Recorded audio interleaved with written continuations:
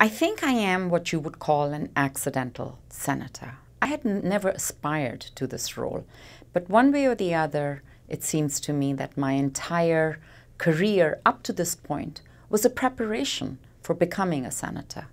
My life as an activist taught me that it is really, really important to listen to people and to connect their experience to the changes and improvements that we aspire to.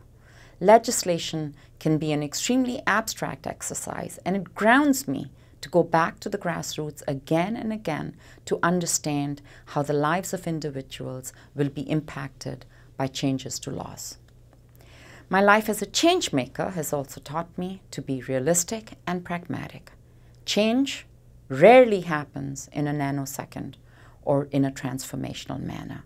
Rather, it is almost always slow, it is incremental, and even though perfection may be desirable, it is not always achievable or in the cards. This is even more true for legislation because patience and determination are essential in this role. Finally, I learned early on that it is important to base your analysis on evidence, but I also learned that dry evidence alone rarely carries the day.